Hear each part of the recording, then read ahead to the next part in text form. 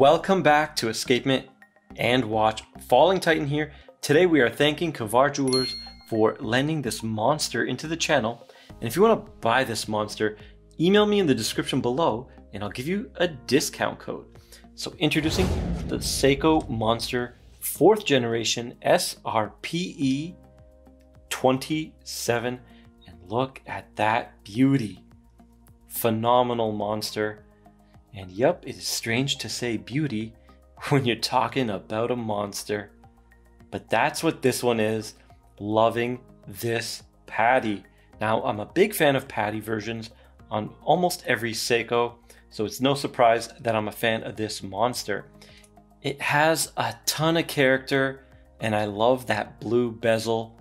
It looks like anodized aluminum, but it is stainless steel, and it does have a nice splash of red on it as well. So a colorful beauty.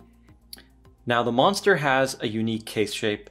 The lugs transition upwards to protect that bezel and act as a shroud and almost a crown guard for that crown, but it's tough to call it a crown guard. It doesn't look like there's that much protection, especially on the upper side.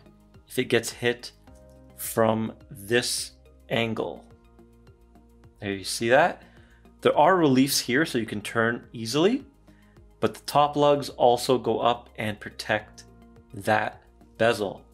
So unique shape, and it is a fun watch. It doesn't borrow from the icons of the past like many other watches. It is a modern diver. Now for the movement, we do have that 4R36 hacking and hand winding automatic, 21.6 VPH, 24 joules, and of course it does have 41 hours of power reserve. Now the measurements. This one is difficult because of that scalloped out bezel, and the case actually tapers downward, as you can see, like a Reese's cup. All right, so near the bottom of the case, it's actually a 40 mil, but we're going to measure from the bezel because that's what our eye sees. 42.3 in diameter. Thickness of 12.5. So very nice. And the lug to lug 48.5. And we do have drilled lugs right there. So excellent for strap changes. But the bracelet is pretty good as it fits nicely with that fitted end link. Solid links, solid end link. And the bracelet does look nice. It does look like a two-piece, but that high polished middle is not really a second piece. It's just high polished to contrast with that brushing and make it look like it's its own piece. But it is actually, if you look at the back, let's see if we can show it. These tags in the way. There, you can see it is one solid piece. All right, and there's the case back. You got the Huko wave, and it does say special edition. Seiko is going to make this watch for 1 year, and then they stop production. Unfortunately, not milled the clasp. So the bracelet is 20 mil here, but it does flower out on that first link to meet the case nicely, and that's going to be around 24 right there, but it is 20 mil straps and it doesn't taper down. This is 20 mils right here, so you cannot replace it with the MM300 clasp, unfortunately. So you're stuck with the pressed clasp. All right, guys, let's check out that sapphire crystal. It is not sapphire. It is a hardlex, unfortunately, and it does have that candy bar day date magnifier, and I'm not a fan of that, but luckily Crystal Times makes a sapphire replacement for this one, so definitely do that instantly once you get this watch. Put the sapphire on there and get rid of that magnifier. What do you guys think? Are you guys a fan of it? I'm pretty sure most of my subs are not a fan of it. The dial and hands are beautiful matte black and typical monster hands, a little bit more streamlined and thinner on that hour hand that's deeply engraved and brushed. You can still do the rocket ship very nicely. All right. It looks fantastic, and I love that red minute hand and that splash of red on that second hand. The PADIs are just so fun, and this one is no exception. We got blue, we got red, we got black, we got stainless steel, silver, a lot of colors going on, and it's just a fun look. Now the price. This one is going to be roughly $525 USD RRP. So it might be a tad high for hard legs, but again, it is an easy fix. And the bracelet, not the greatest, but I think this thing looks fantastic on a blue Seiko strap. All right, there she is next to the SKX. You can see that longer lug to lug on the monster and that flowering bezel. Does it make it look a little bit bigger to your eyes, guys? I don't know. Interesting. I guess they wear pretty much exactly the same. So if you have an SKX and you're wondering how a monster will fit, it's gonna wear great just with that little extra lug to lug. All right. Let's try to get a little bit more perspective. Let's get a turtle in here. Why not? There we go. 44 versus 42.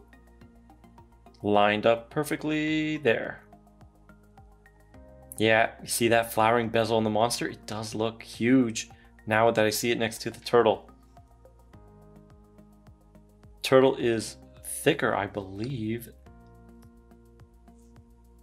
Look at that. Yep, there they are.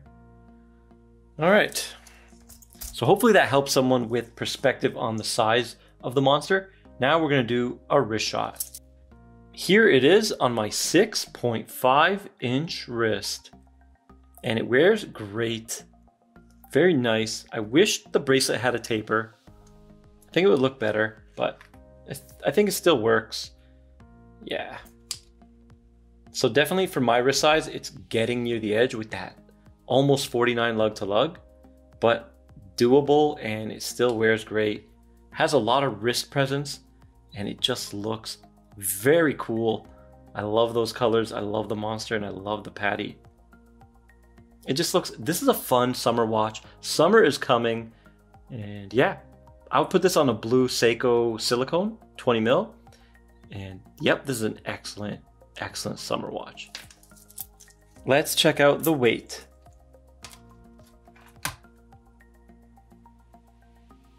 $186, so very close to the MM200 at 187. Okay, so pretty close, and that's with all the links. So it is a tad heavy. I'm not gonna say it's light for all day wear, but I do wear this all day, but I feel it. It's not the lightest. It's fine. I typically like to be a bit lighter. I guess it's fine. I don't notice it too much.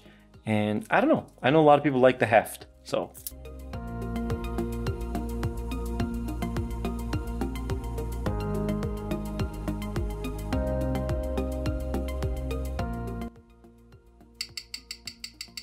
Okay, so there you can hear that low beat, 21.6 VPH and 266 amplitude. A little bit low, but these movements are okay being at that amplitude. It is still healthy. And 0.0 milliseconds in B air, no snowflakes. Very nice. Now, -2, -5, -6. Usually the Seiko movements run a bit fast. This one running a bit slow. So a little bit of an anomaly on this one. This is not usual. So -6, -7, -7, back to -6. So that's what it looks like it's going to settle down on. -6. Let's give it 2 more rounds.